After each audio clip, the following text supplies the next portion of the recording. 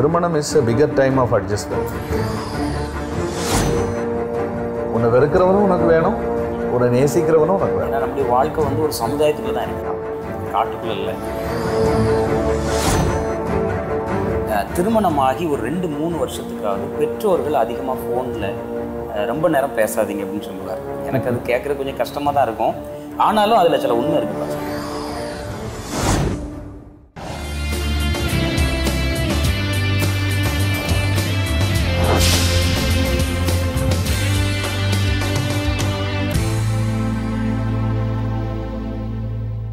அன்பார்ந்த டிகேசி தொலைக்காட்சி நேயர்களுக்கு அன்பின் வாழ்த்துக்கள். இந்த வழிகாட்டி என்கிற நிகழ்ச்சியின் மூலமாக மறுபடியும் உங்களை சந்திப்பதிலே மிக்க மகிழ்ச்சி அடைகிறோம். நாம் தொடர்ந்து குடும்ப வாழ்க்கையின் மேன்மைகளை குறித்தும் குடும்ப வாழ்க்கையின் சமாதானத்திற்கு விரோதமாய் செயல்படுகிற சில காரியங்களை குறித்தும் நாம் பேசிக்கொண்டு வருகிறோம். இன்றைக்கும் நம்மத்திலே பாஸ்டர் கெர்சம் சாமுவேல் நம்மோடு கூட இருப்பது நமக்கு மிக்க மகிழ்ச்சி. Pastor price Lord.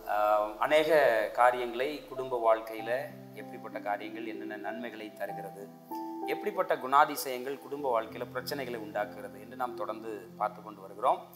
இது பார்க்கிற அநேகருக்கு நன்மையை கொடுத்து கொண்டிருக்கிறது.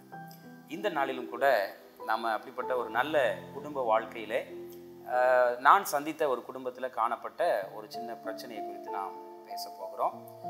இதை நாம் பேசும் பொழுது இப்படிப்பட்ட பிரச்சனைகள் இருக்கிறவர்கள் கட்டாயமாக இதிலிருந்து வெளியே வந்து தங்களுடைய குடும்ப வாழ்க்கையை ஒரு ஆசீர்வாதமான குடும்ப வாழ்க்கையை மாற்றுவதற்கு ஆண்டவர் அவர்களுக்கு உதவி செய்வார்.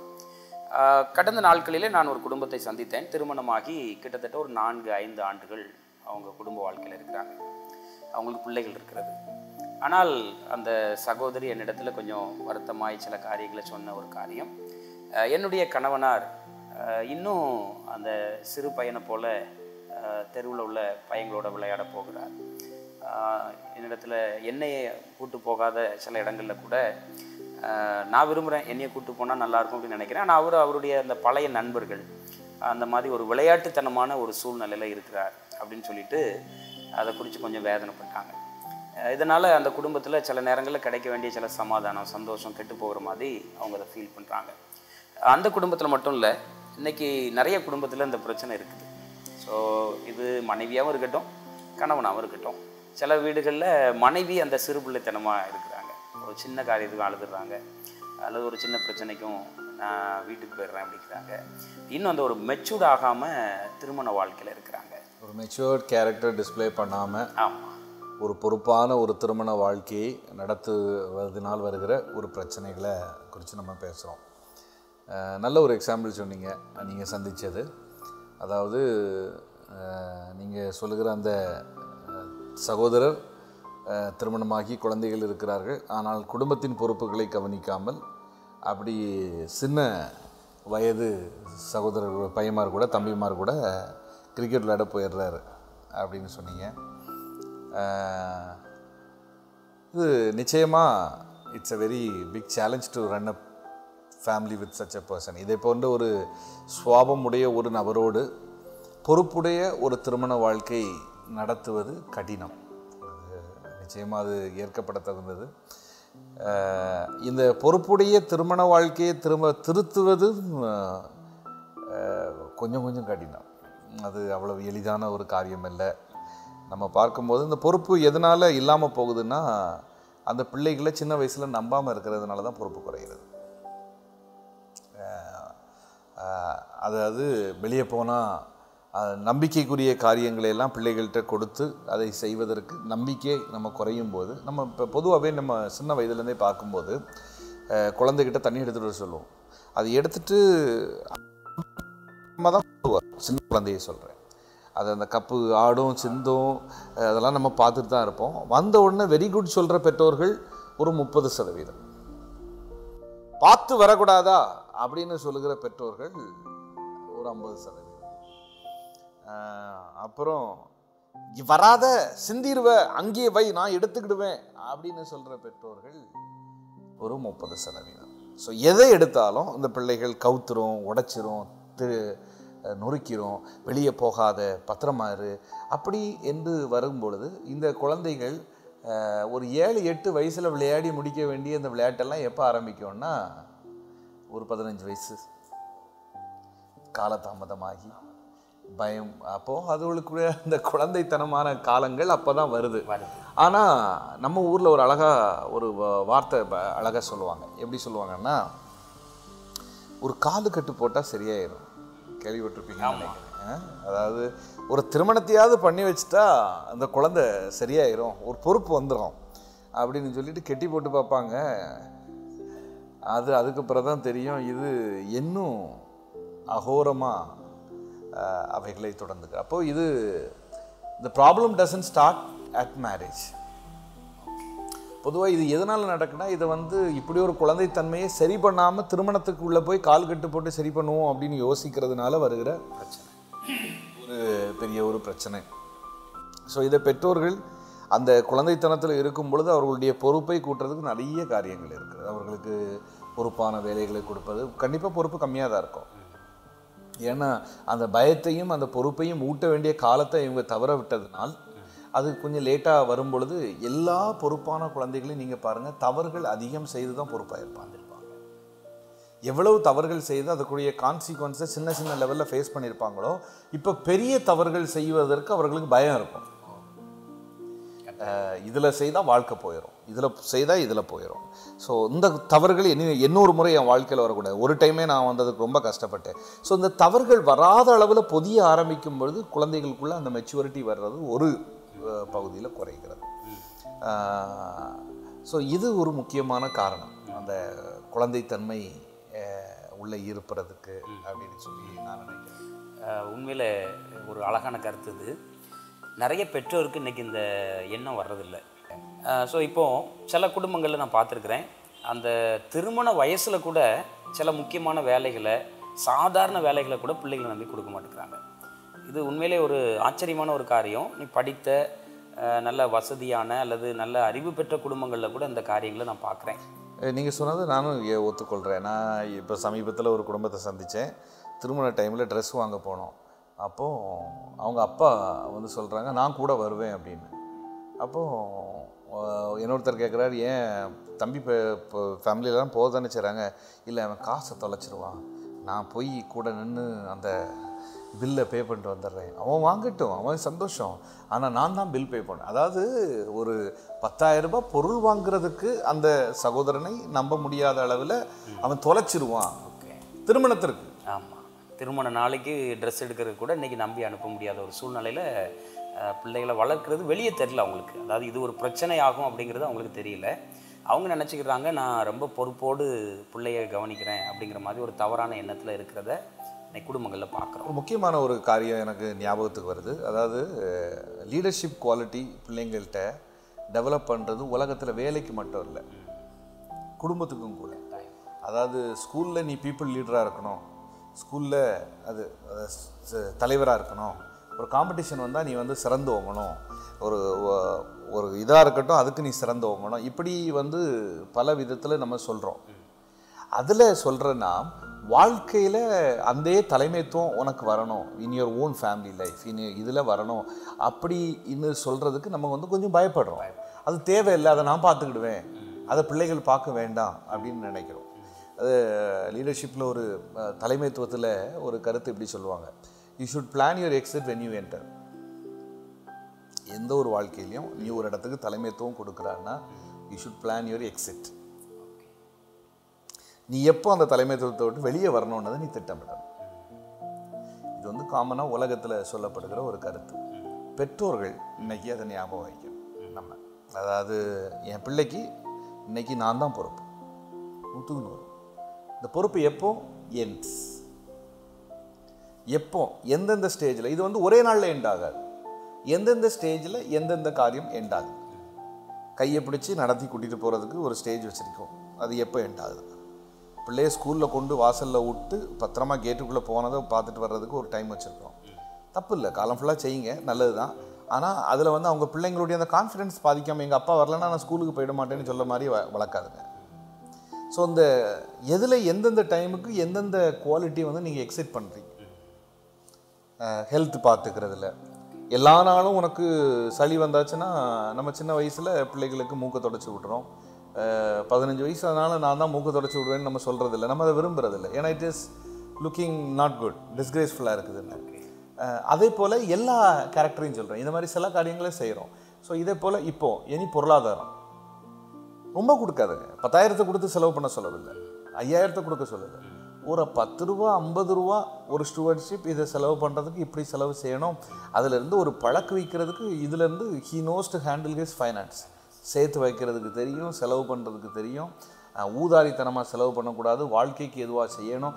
இதெல்லாம் it starts well early from childhood. இது கால் கட்டு போட்டு சரி பண்ணுற காரியம் அல்ல, ஒரு காரியம் அல்ல. அது நம்ம வராது. ஏன்னா நீங்கள் அதை மழுக்கி மழுக்கி மழுக்கி அதை அந்த குருட்டு மனசாட்சியை போல் அதை ஃபுல்லாக அப்படி பிளெண்டப் பண்ணிவிட்டு இனி நீ ஒரே நாளில் எதிர்பார்க்குறது. நீ இப்பொழுது கல்யாணம் முடிஞ்சிருச்சு, உனக்கு ஒரு ஈவெண்ட் முடிஞ்சிருக்கு, இன்னையிலேருந்து நீ பொறுப்பாக இருக்கணும் அப்படின்னா சொல்லிக் கொடுக்காத விஷயம் எப்படி தெரியும்? இது எப்படின்னா, கார் ஓட்டவே தெரியாத ஒருத்தன்ட்ட காரை கொடுத்து இன்னையிலேருந்து நீ சிறந்த கார் ஓட்டுறதா ஓட்டணும். அப்படி அவன் கார் ஓட்டுற ஒரு நாள் வருதுன்னு தெரிஞ்சால் ஒரு முன்மாதிரியான ஒரு நல்ல ஞானமுள்ள ஒரு பெற்றோர்களாக நம்ம என்ன செய்யணும்? அதுக்கு ப்ரிப்பேர் பண்ணணும். ரோடுனா என்ன, ரோட்டில் எப்படி ஓட்டணும், அதுக்கு என்ன படிக்கணும், நம்ம செய்கிறோம் இல்லையா? ஒரு எல் போர்ட் கிளாஸுக்கெல்லாம் 6 மாதம் வரைக்கும் போய் பாஸ் ஆகாதவங்களும் இருக்காங்க. அந்த என்னென்ன செய்யணும், என்னென்ன ஒழுங்குகள், எது செய்தால் தவறு வராது, அப்புறம் எப்படி, அதுக்கப்புறம் கொஞ்சம் நீ வாழ்க்கையில் நடக்கும்போது இப்படி இருக்கணும், இது இருக்கணும். இந்த ஒரு மனப்பக்குவத்தில், கார் ஓட்டுற மனப்பக்குவத்தில் அவனை முதல்ல கொண்டு வரணும். ஸோ இதே போல் வாழ்க்கையே அவன் ஓட்டுறதுக்குள்ளே ஒரு மனப்பக்குவத்துக்கு முதல்ல கொண்டு வரணும். நாளையிலேருந்து உன் வாழ்க்கையை நீ ஓட்டுறதுக்கு நீ இந்தந்த மனப்பக்குவம் தேவை, பொறுமை தேவை, நிதானம் தேவை, அன்பு தேவை, மனிதர்களுடைய முகம் தேவை, திருமண வீடுகளுக்கு நீ போகிறது தேவை, குடும்பம் தேவை, குடும்பத்தின் சொந்தங்கள் தேவை, இப்படி ஒவ்வொரு காரியங்களும் உனக்கு தேவை. இதெல்லாம் நீ ஃபோக்கஸ் பண்ணணும். இவைகளோடு உனக்கு வேலை தேவை, இந்த வேலையில் இருக்கிற வருமானம் உனக்கு தேவை, அதை வச்சு நீ எப்படி வாழ முடியும். இப்படி பல காரியம் ஹேஸ் டு பி ட்ரெயின்டு சிறு வயதுலேருந்தே. இது டேக்ஸ் டைம். இது ஒரு நாளில் நடக்கிற ஒரு காரியம் கிடையாது. நீ எப்போ வேணாலும் விளையாடிட்டு வா, சீக்கிரம் சாப்பிட மட்டும் வந்துரு அப்படின்னு சொல்லி வளர்த்தா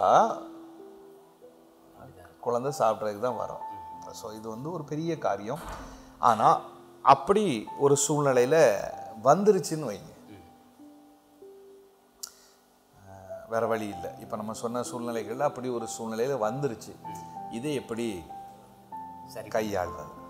ஸோ இப்படிப்பட்ட ஒரு சூழ்நிலை வந்துருச்சு, இப்போ நம்ம பேசுகிற இடத்துல இதில் எப்படி நம்ம சரி பண்ண முடியும் அப்படின்னு நம்ம யோசிப்போம்னா மிகவும் கடினமான ஒரு அனுபவம். யார் இதை சொல்லி கொடுப்பா? யார் சொல்லி கொடுத்தா கேட்பார்கள்? யார் சொல்லி கொடுத்தா இதை கற்றுக்க கொள்ள முயற்சி செய்வார்கள்? இப்போ நான் சமீபத்தில் ஒரு குடும்பத்தை சந்தித்தேன். அதில் அந்த ஒரு சகோதரன் இதே போல தான். அவர் என்ன பண்ணுவார்னா, அவருடைய நண்பர்களோடு சேர்ந்து போயிடுவார். ஒரு நாள் 2 நாள் எங்கே போகிறாருன்னு தெரியாது. ஏன்னு கேட்டாச்சுன்னா, திருமணத்துக்கு முன்னாடியே வீட்டுக்கு லேட்டாக வந்து அம்மா திட்டுவாங்க. இப்போது திட்டுறதுக்கு அம்மா திட்ட முடியாது, ஏன்னா திருமணம் ஆகிட்டு. அதனால் அப்போ அவருக்கு செய்ய முடியாத காரியத்தில் இப்போது அவருடைய நண்பர்களோடு சேர்ந்து ஃப்ரீயாக வேலைக்கு போகலை, ஆனால் நண்பர்களோடு சேர்ந்து ஊர் சுற்றிட்டு 2 நாள் 3 நாட்கள். ஸோ பொறுப்பு இல்லாமல் இப்போது இதில் இந்த ஸ்டேஜ் இதில் திருத்துவது என்பது கடினமான ஒரு காரியம். நானும் அதை சில குடும்பத்தில் பார்த்துருக்குறேன். எவ்வளோ தான் உபதேசம் பண்ணாலும் நம்ம சொல்லிக் கொடுக்கும்போது ஆமாம் பாஸ்டர், சரி பாஸ்டர் அப்படின்னு சொல்கிறாங்களே தவிர, ஆனால் அவங்களுடைய பழக்க வழக்கத்துலேருந்து மீண்டு வர அவங்களால முடியல. ஏன்னா தொட்டில் பழக்கம் ஏதோ ஒரு இடம் வரைக்கும் சொல்லுவாங்க இல்லையா? ஆமாம், அந்த மாதிரி இதில் கஷ்டப்படுறத பார்க்குறோம். நல்ல ஒரு காரியத்தை நீங்கள் சொன்னீங்க. சின்ன வயசுலேருந்து பழக்கிற காரியம் அது ஒரு நாளும் வீணாகாது. சின்ன வயசுங்கும்போது தவழ்ந்து ஒரு நடந்து வருகிற பருவத்திலிருந்தே சில வேலைகளை அந்த பிள்ளைகளுக்கு சொல்கிறது ரொம்ப நல்லதுன்னு நினைக்கிறேன். வாழ்க்கைக்குரிய வேலை. ஆமாம், பிளேட்டை கழுவி வைக்கணும் நீ தான். இன்னும் சில வீடுகளில் வச்சுருக்குறாங்க, நீங்களே உங்கள் துணிகளை என்ன செஞ்சுக்கிடணும், கவனித்துக்கொள்ளணும், அதை அப்போ தான் நாளைக்கு இருக்குதா இல்லையான்னு தெரியும். ஆமாம், அதை பார்க்கணும்.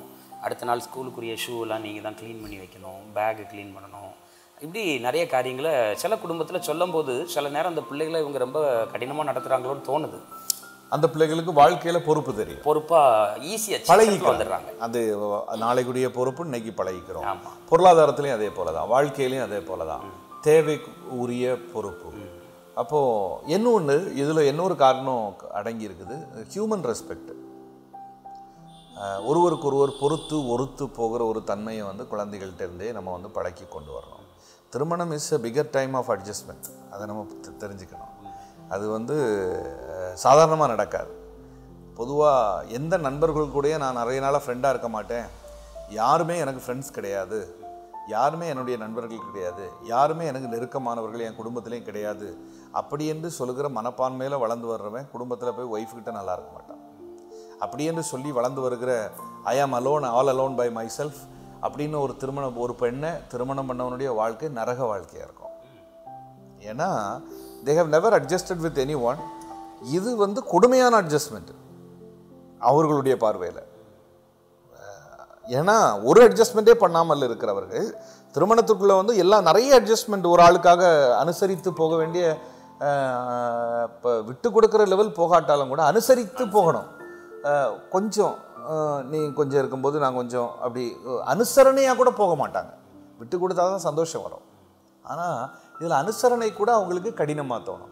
ஸோ என்ன செய்வாங்க, சண்டை போடுவாங்க, நச்சரிப்பார்கள், எரிச்சல் அடைவாங்க. ஸோ இப்படி பார்க்கும்போது இந்த ஒருவருக்கு ஒருவர் ஹியூமன் ரிலேஷன்ஷிப், கமிட்டட் ரிலேஷன்ஷிப் வந்து சின்ன வயசுலேருந்தே நம்ம கற்றுக் கொடுக்க வேண்டியது ஒரு அவசியமாக இருக்குது. அப்பா சொன்னால் அதுக்கு அர்த்தம் என்ன, அது எல்லா நேரமே அப்பா சொல்கிற ஆலோசனை நல்லா இருக்காது, கொஞ்சம் திருப்தியாக இருக்காது, சந்தோஷமாக இருக்காது. மாமா வந்து சொல்லுவார்கள். அப்போது எல்லா நேரத்துலையும் மாமா சொல்கிற ஆலோசனை நல்ல ஆலோசனைன்னு நான் சொல்லலை.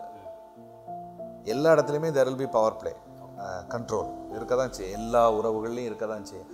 ஆனால் அவைகள் மத்தியிலும் அவங்க சொல்கிற ஆலோசனைகளுக்கு கனம் கொடுக்கறது எப்படி, மதிப்பு கொடுக்கறது எப்படி, இதை கற்றுக்கிடணும். தாயார் சொல்கிற ஆலோசனை எப்படி மதிக்கணும், அண்ணன் சொல்கிற ஆலோசனை எப்படி மதிக்கணும், தங்கச்சி சொல்கிற ஆலோசனை எப்படி மதிக்கணும். Respect human beings. ஸோ ஒரு ஆள் சொல்கிற ஆலோசனை பிடிக்காட்டாலும் அவர்களோடு ஒத்து போவது எப்படி. ஸோ இதெல்லாம் ஒரு அட்ஜஸ்ட்மெண்ட், அவர்கள் எனக்கு வேணும் அப்படி என்கிற ஒரு அந்த மரியாதையை கற்றுக்கொள்ளும் பொழுது தான் திருமண வாழ்க்கைக்கு உள்ளே வந்ததுக்கப்புறம் இந்த பெண்ணை சந்தோஷமாக வைப்பது எப்படி, இந்த புருஷனை சந்தோஷமாக வைப்பது எப்படி, இதில் நான் அதிலேயே அட்ஜஸ்ட் பண்ணேன், இதில் நான் இப்போ எவ்வளோ அட்ஜஸ்ட் பண்ணணும். ஸோ இப்படி ஒரு மனப்பாங்கு உள்ளத்தில் ஏற்படும். ஒரு தன்னால் ஒரு நாள் திடீரென்று அப்படின்ற மனப்பாங்கு வராது. மிக அழகாக நம்ம பார்த்தோம். இன்றைக்கி சில குடும்பங்களில் பார்க்கும்போது அந்த பிள்ளைகளை மற்ற மக்களோடு பழக கூட விட மாட்டேங்கிறாங்க. சில குடும்பத்தில் பழகுனா அவன்கிட்ட ஏன் பழகுறான்னு கேட்குறான். பழகாத, அங்கே போகாத, இங்கே போகாத, அந்த வீட்டுக்கு போயிடாத. ஸோ இன்றைக்கி சில குடும்பத்தில் அது நல்லது அப்படின்னு நினைக்கிறாங்க. நிறைய குடும்பங்களில் இன்றைக்கி நீங்கள் சொன்ன மாதிரி நடக்குது. மனிதர்களோடு பழக விடாத தன்மை, கெட்டு போயிடுவான். ஆனால் அப்படிப்பட்ட பிள்ளைகள் பார்க்கும்போது லைஃப்பில் தோக்கிறத பார்க்குறோம். வீட்டில் ஒரு வேளை ரொம்ப நல்ல பையன், என் பையனை போல் அல்லது என் பொண்ணை போல் ஒரு நல்ல பிள்ளை உலகத்திலே கிடையாதுன்னு சொல்கிற மாதிரி ஒரு பேர் இருக்குது. ஆனால் குடும்ப வாழ்க்கைன்னு போய் பார்க்கும்போது குடும்பத்தை கொண்டு போகிறதுக்கான ஒரு சூழ்நிலை அந்த குடும்பத்தில் இல்லாமல் போயிடுது. அந்த இண்டிபெண்டன்ட் ஸ்பிரிட் இஸ் குட் அப்படின்ற மாதிரி நம்ம யோசிக்கிறோம். நீ என்ன இருந்தாலும் தனியாக நின்று சாதிக்கணும் அப்படிங்கிறது. அதை நம்ம என்ன சொல்லிக் கொடுக்கணும்னா, நீ தனியாக நின்று சாதிக்கணும். அது உன்னுடைய தலைமைத்துவத்தில், உன்னுடைய வேலையில் எல்லாத்துலேயும் நீ சாதனையாளனாக வர்றதுக்கு உனக்கு வந்து should have an independent spirit. யாரையும் நம்பி தோற்று போக வேண்டாம். நல்லது, பிள்ளைகளுக்கு கொஞ்சம் இண்டிபெண்டாக நிற்கிறது, கற்றுக் கொடுக்கறது இந்த காலங்களில் ஏற்ற ஒரு சூழ்நிலையில் தான் இருக்குது. அதை நம்ம மறுக்க முடியாது. ஆனால் வாழ்க்கையில் தனியாக நின்று சாதிக்க முடியாது. You need every one. உன்னை வெறுக்கிறவனும் உனக்கு வேணும், உன்னை நேசிக்கிறவனும் உனக்கு வேணும். ஏன்னா நம்முடைய வாழ்க்கை வந்து ஒரு சமுதாயத்துக்குள்ளே தான் இருக்குது, காட்டுக்குள்ளே இல்லை. அதனால் அந்த சமுதாயத்தை முதலாவதே நேசிக்கணும். ரெண்டாவது அந்த சமுதாயத்தில் நம்ம ஜெயிக்கவும் பழக வேண்டியிருக்கு. அதில் சில பிரச்சனைகள் வருது, அதை மேற்கொள்ள வேண்டியிருக்குது. இதை சொல்லிக் கொடுக்காத பிள்ளைகள் தான் நீங்கள் சொன்ன மாதிரி கடைசியில் திருமணத்தில் கால் கட்டு போட்டோன்னே சரியாயிரும் அப்படின்னா அது நடக்க மாட்டேன். அது வந்து ஒரு தவறான ஒரு கண்ணோட்டம். அந்த சகோதரர்கள், அந்த சகோதரிகள் அப்படி என்ன ஆயிடுதுன்னா, அவங்களுக்கு நீங்கள் என்னத்தை சொன்னாலும் அவங்களுக்கு நாளைக்கு சாப்பாடுக்கு என்ன செய்வ அப்படின்னு கேள்வி கேட்டாச்சுன்னா, ஸோ வாட், நாளைக்கு சாப்பாட்டுக்கு வழி இல்லாமல் இருந்தால் என்ன செய்வோம். அதுக்கப்புறம் ஒன்றும் அவங்களுடைய அந்த மூளையை அதை கிரகிக்கிற சக்திக்கு அப்பாற்பட்ட அளவுக்கு அது வந்து பிளாங்க் ஆகிடுது. ஸோ அந்த அளவுக்கு நம்ம பிளாங்க் ஆகிற அளவுக்கு நம்ம கொண்டு போகக்கூடாது. மிக அருமை. அதாவது ஒரு பிள்ளைய, பொண்ணாக இருக்கட்டும் பையனாக இருக்கட்டும், சிறு வயதிலிருந்து அதை நம்ம பழக்கப்படுத்தணும் அப்படின்னு சொன்னீங்க. அது எல்லா விதத்துலையுமே. நான் ஒரு வீட்டுக்கு ஒரு முறை விசிட்டிங் போயிருந்தேன். அப்போ அந்த வீட்டில் உள்ள வாலிப பிள்ளை கல்லூரியில் படிக்கிறான், ஃபஸ்ட் இயரோ செகண்ட் இயரோ. அப்போ அந்த பொண்ணு அன்னைக்கு காலேஜுக்கு போகலை. அப்போ ஏமா கல்லூரிக்கு போகலை அப்படின்னு கேட்டால், முடி தலை இழுத்து விட எங்கள் அம்மா இல்லை காலையில் அப்படின்னு சொல்லிட்டு சொல்லும்போது தான் எனக்கு ஆச்சரியமாக இருந்தது. கல்லூரி 2வது வகுப்பு 2வது ஆண்டு படிக்கிற ஒரு பொண்ணுக்கு தலையை வாரிட்டு கல்லூரிக்கு போக முடியறதுக்கு அவங்க அம்மா வேணும் அப்படிங்கிற ஒரு சூழ்நிலை அந்த வீட்டுக்குள்ளே இருக்குது. இப்போ நான் நினச்சேன் இந்த பிள்ளையை கெட்டிட்டு போகிற குடும்பம் எப்படி சமாளிக்க போகிறாங்களோ தெரியலையே அப்படின்னு சொல்லி யோசிக்க தோணுச்சுது. ஸோ அதனால் அருமையான ஒரு காரியத்தை சொன்னீங்க. இந்த சின்ன வயசில் பழகி கொடுக்குற ஒரு காரியம். என்னுடைய குடும்பத்தில் நடந்த ஒரு காரியமும் கூட. என்னுடைய இளைய மகன்கிட்ட ஒரு நாள் 50 ரூபா பணம் கொடுத்து அரிசி வாங்கிட்டு வா 1 கிலோ அப்படின்னு சொல்லி சும்மா அவனை ப்ராக்டிஸ் பழக்கணும் அப்படிங்கிறக்காக அவன் ஏதோ 38 ரூபாயோ 40 ரூபாய்க்கோ அரிசி வாங்கிட்டு மீதி பணத்தையும் கொண்டு வந்துருக்கிறான். ரோட்டில் அரிசியும் போட்டு உடைச்சிட்டான், மீதி பணத்தையும் தொலைச்சிட்டான். வீட்டுக்கு போனால் அப்பா அடிப்பாரோ அப்படின்னு சொல்லிட்டு தெருவிலேயே ரொம்ப நேரம் நின்றுட்டு பிள்ளையை காணுமே என்ன அப்படின்னு தேடிட்டு பார்த்தாச்சுன்னா வாரான். வந்துட்டு சொன்னால், டேடி சைக்கிளில் அந்த கேரி பேக் பட்டு அரிசிலாம் சிந்திட்டு. சரிடா, அரிசி சிந்திட்டு எங்கே சிந்தினேன்? அது ரோட்டில் அள்ளி பார்த்தேன், கிடைக்கல. சரி, மீதி பணத்தை எங்கே? அதுவும் தெரில. எனக்கு உண்மையில் முதல்ல கஷ்டமாக இருந்தது. ஆனால் பிறகு மறுபடியும் நான் வந்துட்டு ப்ராக்டிஸ் பண்ணேன். இன்றைக்கி கொடுத்து விட்றேன்டா, அன்னைக்கு மாதிரி என்ன செஞ்சிடாத, கேரி பேக் வச்சா சைக்கிளில் வைக்காத, தொங்க விடாத. ஸோ இதெல்லாம் சொல்லி கொடுத்தேன். இன்றைக்கி 6th ஸ்டாண்டர்ட் படிக்கிறான். எனக்குரிய எல்லா பொருட்களையும் கடையில் போய் வாங்கிட்டு வந்துடுறான். ஸோ பழகிறான். ஆமாம். ஸோ இனி அவனுக்கு அந்த கேரி பேக் வச்சா பியும்னா தெரியும். ஆமாம். புதுசாக வந்து அவன் ஒரு 25 வயசில் அதை படிக்க வேண்டிய அவசியம் இல்லை. ஸோ இன்றைக்கி 11 வயசு 10 வயசு தான் தாண்டுது. ஆனால் எனக்கு வீட்டுக்குரிய எந்த பொருளை கேட்டாலும், எந்த கடையில் இல்லைன்னாலும் இன்னொரு கடையில் போய் விசாரித்து விலை கேட்டு, அதில் சில நேரம் வந்து சொல்கிறான், டேடி இது இந்த கடையில் இவ்வளோ ரூபா, அந்த கடையில் கம்மியாக இருந்துச்சு டேடி, அதே பாக்கெட் தான் அப்படின்னு சொல்கிறான். இப்போ அந்தளவுக்கு நம்ம அதை நம்பி கற்றுக் கொடுக்கும்போது அதில் சில நேரம் இழப்புகள் இருக்குது. எல்லா இடத்துலையுமே நம்ம வந்து அது அவங்க கற்றுக்கிடுறது. நம்ம எவ்வளவு தியரி சொல்லி கொடுத்தாலும் அவங்க அதில் அனுபவித்து கற்றுக்கொள்கிறது தான் ஒரு சிறந்த. எனவே இந்த விளையாட்டுத்தன்மையாக இருக்கிற பையங்களுக்கு காரணமே பெற்றோர் தான் காரணம். வளர்ந்து வருகிற முறை. பெற்றோர்ண்டு நம்ம அந்த வார்த்தையை வந்து ஒரு அப்படி குத்துகிறது மாதிரி சொல்லலை, வளர்ந்து வருகிற முறை அப்படின்னு சொல்லலாம். ஓகே, வளர்ந்து வருகிற முறை. அவங்கள நம்பி பொறுப்புகள் சின்ன வயதில் கொடுக்கப்படாமல் இருக்கிற முறைகள். அப்போது அதுக்கப்புறம் சில நேரத்தில் பிள்ளைகள் பொறுப்பாக வேலைக்கு போகும். நான் அதான் கவனிச்சிருக்கிறேன். நீங்கள் சொல்கிற அந்த விளையாட்டுத்தன்மை இருக்கிற பிள்ளைகள் பொறுப்பாக வேலைக்கு போகும். வேலைக்கு போனால் சம்பளத்தை வாங்கி கொண்டு வீட்டில் கொடுத்துரும். அதோடு அவங்க கடமை முடிஞ்சுது. அதுக்கு மேலே எந்த பொறுப்பும் கிடையாது. ஒரே பொறுப்பு, வேலைக்கு போகணும், சம்பளத்தை வாங்கினா கொண்டு போடணும். அதுக்கப்புறம் எனக்கு ஜாலி, எனக்கு என்டர்டெயின்மெண்ட் டைம். ஸோ அதை தான் நான் சொல்ல வரேன். ஸோ இவர்கள் எல்லாம் மோசமான பிள்ளைகள் அல்ல. பொறுப்பற்றவர்கள் என்றால் நீங்கள் வேலைக்கும் போகாத பொறுப்பற்றவர்கள்னு சொல்ல வரல. ஆனால் அதற்கு மேலே என்னுடைய கடமைகளை நான் எப்படி திறன்பட செய்யணும் அப்படிங்கிறது சில பிள்ளைகளுக்கு தானாக வளர்கிறது. சிலருக்கு அதை நம்ம பழக்குவிக்க வேண்டியது இருக்குது. ஆனால் எந்த பிள்ளைகளுக்குமே அதை பழக்குவிக்கும் பொழுது தான் தேறினவனாக அதில் ஒரு பொறுப்பாக இருக்கு. இப்போ நம்ம சில நேரங்களில் பையங்க அப்படின்னு பார்த்தோம், ஒரு குடும்ப பொறுப்பு எடுக்க வேண்டிய, தகப்பன் ஸ்தானத்துக்கு வர வேண்டிய, பிள்ளைகளை படிக்க வைக்க வேண்டிய தருணத்துக்கு அந்த தகப்பன் வர வேண்டியிருக்கு. அல்லது அந்த குடும்பத்தில் வர்ற பிள்ளைகளுக்கும் அந்த பாதிப்பு ஏற்படுது அப்படின்ட்டு பார்த்தோம். பொம்பளை பிள்ளை சைட்லையும் இது பார்க்கலாம். சில வீடுகளில் சில பொம்பளை பிள்ளைகள் இன்னும் ஒரு விளையாட்டுத்தன்மையோடவே குடும்பத்தில் வந்து இருக்கிறத பார்க்குறோம். ஒரு சின்ன காரியம்னாலும் தாங்கி கொள்ள முடியாத தன்மை. குடும்பத்தில் ஒரு சின்ன சின்ன பிரச்சனைகள் வரலாம். ஒருவேளை கணவனார் சில நேரம் திட்டிருக்கலாம். சில குடும்பங்களை பார்க்குறேன், கணவனார் திட்டினார் அதனால் நான் பாய்சன் பண்ணிட்டேன் அப்படின்னு சொல்லக்கூடிய பிள்ளைகளை பார்க்குறோம். அல்லது எனக்கு ஒரு சின்ன காரியம்னாலும் உடனே அழுது கொண்டு, அல்லது பெற்றோர் வீட்டுக்கு நான் போயிடட்டா அப்படிங்கிறப்பட்ட சூழ்நிலையில் இன்றைக்கி நிறைய பொம்பளை பிள்ளைகள் இருக்கிறாங்க. ஸோ அந்த பிள்ளைகளுக்குரிய காரியங்கள் எப்படி நம்ம பொதுவாக குடும்பத்தில் இந்த மாதிரி கணவன் திட்டினார்னு அழுறது, மாமியார் திட்டினார்னு அழுறது, மாமனார் திட்டினாங்க அழுறது, இதில் ஒரு அண்டர்லைன் காமன் பிரின்சிபல் இருக்குது. அது கடினமாக பேசுனாங்களா, கடினம் இல்லாமல் பேசுனாங்களா அப்படின்னு சொல்கிறத விட they did not own that family அப்படிங்கிறது தான் அடிப்படை. அதாவது நான் அதை எப்படி சொல்ல விரும்புகிறேன்னா, அவர்கள் அந்த குடும்பத்தை சார்ந்தவர்கள்னு ஒரு எண்ணம் இல்லை. இப்போ நீங்கள் ஸ்கூலில் இருக்கிறீங்க, ஸ்கூலில் ஒரு டீச்சர் திட்டினா ரொம்ப கோபம் வரும், இன்னொரு டீச்சர் திட்டினா கொஞ்சம் தாங்கிடுவாங்க. ஏன்னா அந்த டீச்சரை பிடிக்கும், மனதளவில் ஒரு விருப்பம், ஒரு ஓகே. ஸோ அந்த டீச்சர் வந்து ஏதாவது கொஞ்சம் வருத்தப்பட்டாலும் திட்டினாலும் அடித்தா கூட பொறுத்துக்கிடுவாங்க. இன்னொரு டீச்சர் பேசியாச்சுன்னா வீட்டில் போய் அழுது நீங்கள் வாங்க பேசுங்க அப்படின்னு சொல்லி இந்த காலத்தில் பார்த்து முறைச்சாலே கோவம். ஆமாம், அது வந்து அவங்க என்ன சரியாக நடத்தலை, உடனே பெற்றோரும் வந்து நீங்கள் ஏன் என் பிள்ளைகளை எப்படி செய்கிறீங்க அப்படின்னு கேட்குற அளவில் ஒரு ஒரு நம்ம எதிர்பார்க்குறோம். ஸோ இதே போல தான், இதே மனப்பாங்கு தான் நீங்கள் திருமண வாழ்க்கைன்னு வரும்போது when you own that as your family, அதில் வர்ற பிரச்சனையும் you will own. உங்களுக்குன்னு ஒரு சொந்தமாக ஒரு வண்டி வச்சுருக்கீங்க, வாங்கியிருக்கீங்க, அதில் ஒரு பிரச்சனை வருது, அந்த வண்டி பிரச்சனையாகிடுச்சு, அதில் ஒதுக்கி போட்டிருக்கேன் அப்படின்னு சொல்கிறது உங்கள் மனப்பான்மையாக இருக்கா? நீங்கள் உழைச்சி வாங்கும்போது நீங்கள் இன்னொருத்தர்கிட்ட வந்து உங்கள்கிட்ட ஒரு வண்டி தர்றாரு, அதில் ஒரு பிரச்சனை வந்துச்சு, இவன் தரும்போதே எனக்கு தெரியும் ஏதாவது உடஞ்சது தான் தருவான், அதில் கிடக்கட்டு, அதை கலட்டி விடுறதுக்கு தான் பார்ப்போம். அதுதான் நம்ம மனப்பான்மையாக இருக்கும். ஸோ when you own ஒன்றை, நீங்கள் இது என்னுடையது அப்படின்னு வரும்போது அவங்க எப்படி சொல்லலாம், இவங்க எப்படி சொல்லலாம்னு சொல்கிறத விட இது என்னுடைய வாழ்க்கை, this is my life and this is my family. இந்த ஃபேமிலியை தான் நான் சரி பண்ணணும், இந்த ஃபேமிலியை கலத்தி விட்டு இன்னொரு ஃபேமிலி கூட போக முடியுமான்னு ஒரு சாய்ஸே இருக்கும்பொழுது தான் வருது.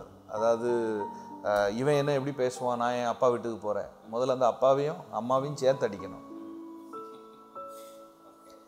ஸோ ஏன்னா இந்த ஃபேமிலி கூட லீவ் தவிர்க்க முடியாத சூழ்நிலை இருக்குது. சில, நான் எல்லாரையும் சொல்லலை, அதாவது இன் ஜென்ரல் அப்படிப்பட்ட மனப்பான்மையை வளர்க்கிறவர்களை சொல்கிறேன்.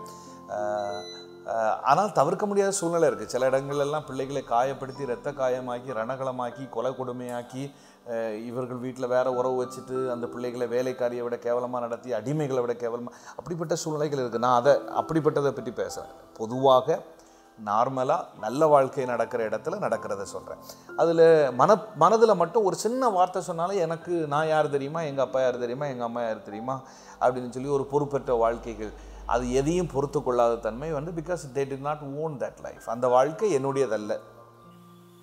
அது உண்மைதான். இன்றைக்கி நிறைய குடும்பங்களில் அப்படிப்பட்ட சூழ்நிலைகளை நம்ம பார்க்குறோம். பொம்பளை பிள்ளைகளை பெற்றோர் சில நேரம் நீங்கள் சொன்ன மாதிரி அடிக்கிறான், கொன்னுருவானோ அப்படின்னு பயந்தால் நம்ம கூட்டிகிட்டு வர்றதுலையோ வான்னு சொல்கிறதுலையோ தப்பு கிடையாது.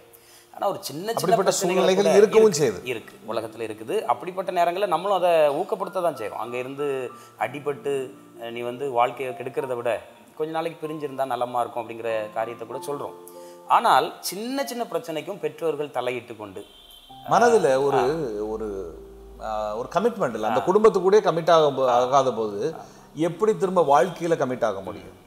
அதான் என்னுடைய நண்பர் ஒருத்தர் சொல்லுவார், திருமணமாகி ஒரு 2-3 வருஷத்துக்காவது பெற்றோர்கள் அதிகமாக ஃபோனில் ரொம்ப நேரம் பேசாதீங்க அப்படின்னு சொல்லுவார். எனக்கு அது கேட்குற கொஞ்சம் கஷ்டமாக தான் இருக்கும். ஆனாலும் அதில் சில உண்மை இருக்குது பாஸ்டர். ஏன்னா அந்த குடும்பத்தில் பேசும்போது இந்த பொண்ணு வந்து இந்த வீட்டில் உள்ள சில குறைகள் அங்கே சொல்கிறான். உடனே அந்த பெற்றோர் சொல்கிறாங்க, நான் உன்னை எப்படி வளர்த்தேன், ஒரு குறை இல்லாமலாம் வளர்த்தேன், கால் தரையில் படாமலாம் வளர்த்தேன், இப்படி வளர்த்து இப்படி கொண்டு கஷ்டப்படுறதுக்காக நான் கொடுத்துருக்குறேன் அப்படின்னு சொல்லி ஒரு ஆதங்கப்பட்டு பேசும்போது, இவங்க மேலே ஒரு கரிசனை காட்டுற மாதிரி வரும்போது அந்த பொம்பளை பிள்ளைகள் இன்னும் சிறுபுள்ளத்தனமாக வேலை செய்கிறத பார்க்குறோம். இந்த குடும்பத்தோடு ஒட்ட மாட்டேங்க. நீங்கள் சொன்ன மாதிரி அந்த ஓன், ஏன் சொந்த குடும்பம், இது ஏன் சொந்த வீடு, இதான் என்னுடைய வீடு அப்படிங்கிற ஒரு எண்ணம் அந்த பிள்ளைகளுக்குள்ள வராததுக்கு காரணமும் இப்படிப்பட்ட ஒரு சூழ்நிலையும் கூட இருக்குது. கண்டிப்பாக அதில் அவர்கள் அதை முதல்ல ஓன் பண்ணாதான் அதில் அடுத்த ஸ்டெப்பு அவங்க யோசிக்கவே அவங்க மூளையே வேலை செய்யும். So they have to own. அப்படிங்கும்போது அந்த பொண்ணு ஏதாவது குறைகளை சொல்லிச்சுன்னா அந்த பெற்றோர் என்ன சொல்லணும், அது உன்னுடைய சொந்த குடும்பம், அங்கே இருக்கிற குறைகளை இங்கே என்ன செய்யக்கூடாது, நீ சொல்கிறதுல அர்த்தம் இல்லை, நாங்கள் அதை நிறைவேற்ற கன்ஸ்ட்ரக்டிவாக கூட இது நீங்கள் சொன்னது மாதிரி அழகாக பேசலாம். இது அந்த குடும்பத்தில் இதே போன்ற பிரச்சனைகள் எல்லா இடத்துலையும் வரும்பொழுது அதை நீ எப்படி ஃபேஸ் பண்ணணும், அது உன்னுடைய குடும்பமாக இருக்கும்போது அதில் எப்படி வாழ முடியும் அப்படி சொல்லி கொடுக்கும். அப்படியா சொன்னாங்க நான் கேட்டுக்கிட்டு அப்படின்னு பேசாமல் அதில் நீ எப்படி வாழ முடியும், அதில் நீ எப்படி வாழ்ந்தால் நல்லாயிருக்கும், எப்போ உன் வாழ்க்கை சந்தோஷமாக இருக்கும், உன் மூலமாக அடுத்தவர்கள் வாழ்க்கை சந்தோஷமாக இருக்கும். ஸோ இப்படிப்பட்ட காரியங்களை நம்ம ஒரு கன்ஸ்ட்ரக்டிவாக பேசும்போது பொறுப்பு வரும், அதை ஃபேஸ் பண்ணுறதுக்கு பொறுப்பு வரும். பொதுவாகவே அடுத்த ஆள்கிட்ட போய் அந்த படியை போடும் பொழுதே ஏன் பிரச்சனை கிடையாது, அது அவங்க பிரச்சனை, அந்த பாசிங் ஆன் த பக்கு வரும்போதே உங்களுக்கு ஒருவருடைய பிரச்சனையை இன்னொருத்தர்கிட்ட கடத்தி விடும் பொழுதே உங்களுக்கு அது பொறுப்பான குடும்பமாக வராது, அது ஏதோ ஒரு கேளிக்கை கூத்து நடக்கிற ஒரு இடமாக மாறிவிடும். குழந்தைத்தனமான தன்மைகள் எல்லாம் பெருகிக்கிட்டே இருக்கும். கடைசியில் பார்த்தீங்கன்னா எல்கேஜி நம்ம படிக்கும்போது, இப்போ உள்ள பிள்ளைகள் அப்படி பண்ணல, நம்ம படிக்கும்போது எல்கேஜியில் உள்ள பிள்ளைங்க கம்ப்ளைண்ட் பண்ண பார்த்தீங்களா, மேடம் என்னை கிள்ளுறான், என்னை நுள்ளுறான், அதே போன்ற பிரச்சனையிலேயே குடும்பங்கள் சீரழியும். அவன் என்ன அப்படி சொல்லிட்டான், இவங்க அத்தை இப்படி சொன்னாங்க, மாமா இப்படி சொன்னாங்க, அவங்க என்ன யோசிச்சா இதை சொல்லியிருப்பாங்க, இப்படிப்பட்ட இந்த எல்கேஜி சண்டைகள் மாதிரி. Because you did not own. இல்லை அதிகமாக இப்படி கம்ப்ளைண்ட் பண்ணுறாங்கனாலே இன்னும் அவங்க சிறுபிள்ளைத்தனமாக இருக்காங்கன்னு அர்த்தம். கண்டிப்பாக. ஸோ அதை ஹேண்டில் பண்ண ஆரம்பிக்கலன்னு அர்த்தம். மெச்சூர்ட் ஆனவங்க கம்ப்ளைண்ட் பண்ண மாட்டாங்க, அதை சரிப்படுத்துறதுக்குரிய காரியங்களை செய்ய ஆரம்பிச்சுவாங்க. மிக அருமை பாஸ். இன்னைக்கு ஒரு நல்ல காரியத்தை பேசணும். அதாவது இந்த குடும்பத்தில் இன்னும் கணவனோ மனைவியோ ஒரு சிறு குழந்தை போலவே வாழ்ந்து கொண்டிருப்பது குடும்பத்தினுடைய எவ்வளவு மோசமான ஒரு சூழ்நிலைக்கு அந்த குடும்பம் தள்ளப்படுதுங்கிறத பார்த்தோம்.